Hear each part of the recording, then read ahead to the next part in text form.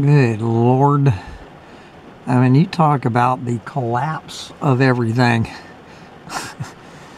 Oh boy, another day in the end times and the collapse of everything in the shithole town of Candor, New York. On this lovely, it is a Saturday.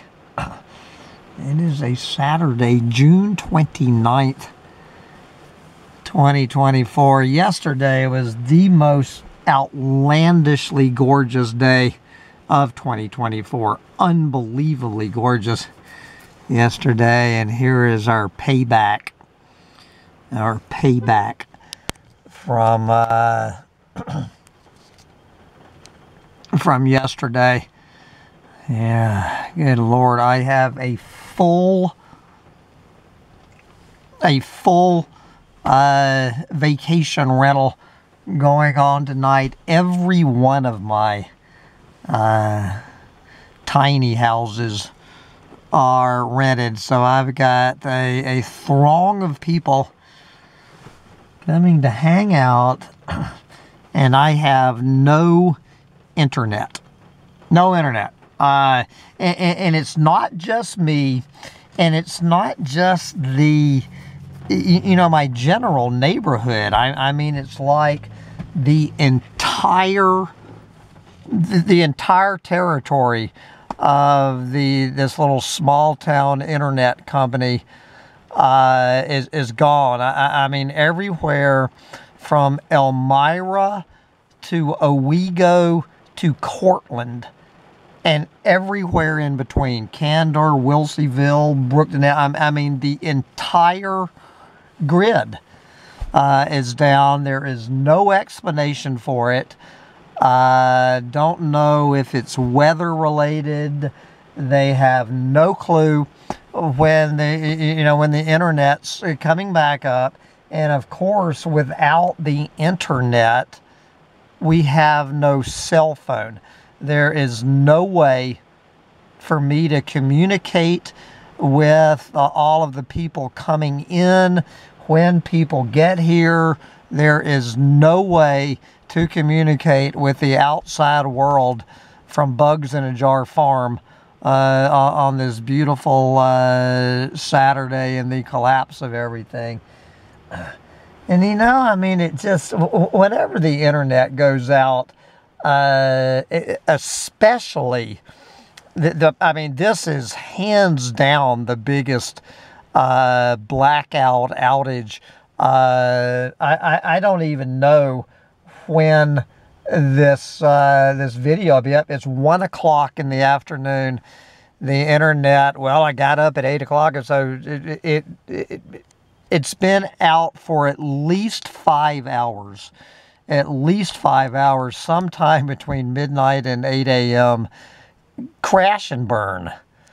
I guess these poor schmucks working on these crews are on the job. They say they are, and they say, guys, we're doing the best we can. But good Lord, I mean, there are thousands and thousands of people with no internet, and it's hard for me to wrap my brain around this. I am, 64 years old. When did I ever have internet in my life? I guess it was around 1990, maybe, when I was in my 30s. So somehow, for the first 30 years of my life, I managed to survive without internet or a cell phone. Did all right. It was a little bit inconvenient, but since you had nothing to compare it to, and compared to a homing pigeon and the Pony Express, the internet in 1990 was pretty good. But more than that, 300,000 years. 300,000 years, humanity survived. Somehow we managed to muddle through without internet, without cell phones, without email, without our little apps. Somehow we managed to do it. And my God, when it goes down, I mean, this is a tiny, tiny little peek into what it's going to look like in the collapse of global industrial civilization. This entire planet is 100% dependent on the internet now. Every single thing that we do is dependent on the internet. This entire civilization, it might last 1 week in its present form without the internet. How we have just trusted this, whatever the shit the internet is. I have no clue what the hell the internet is. All I know is my business is 100% dependent on it. Without the internet, I have no way to communicate with my clients and all of this shit. I am completely isolated. Now I am able to come into town and call my clients. So I just talked to everyone coming in, and I said, guys, I said, there is no internet, and when there's no internet, there is no cell phone. I said, when you get here, there is going to be no way for you to communicate with the outside world. So I said, if there's anything you need to do on your cell phone, just do it before you get here, because they're putting no timeline when we could get this back, and it sucks. Obviously, there will be no YouTube without the internet. But anyway, I am getting I'm getting a taste of the way I had to survive for the first half of my life.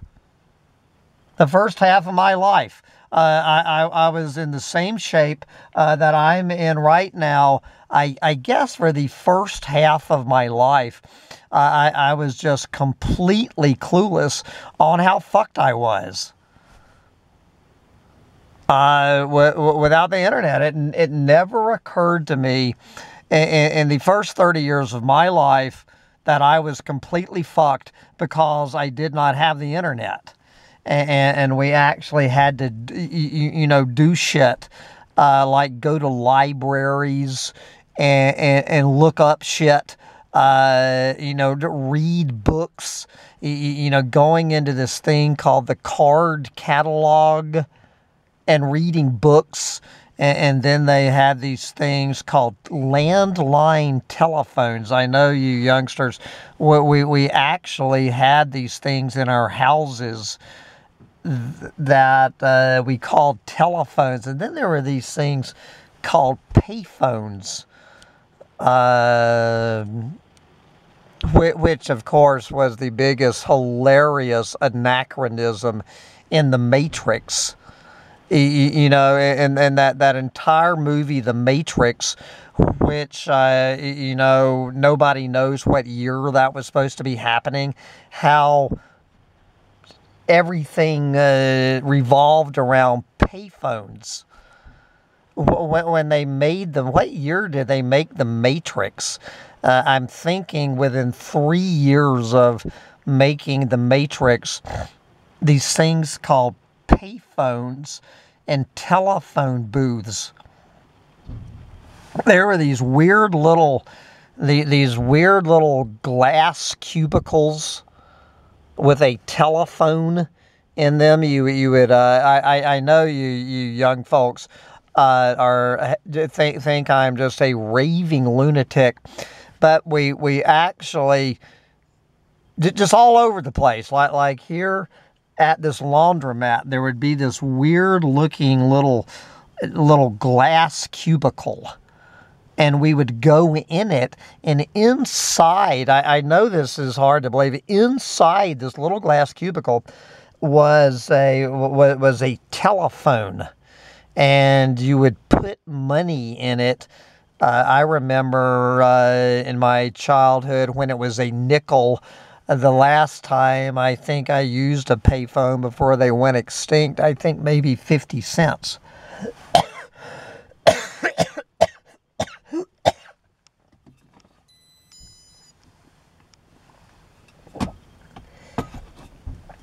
And if you dialed 0, you would get this thing called an operator, a real live human, 99% of the time, a human female would come on the line if you press the letter O, and you would immediately have a conversation with a real human. And she would help you make a telephone call. I know this sounds like homing pigeon and Pony Express shit coming out of my mouth. But anyway, I am down at the laundromat because of course I have no washer and dryer at my vacation rental business. I have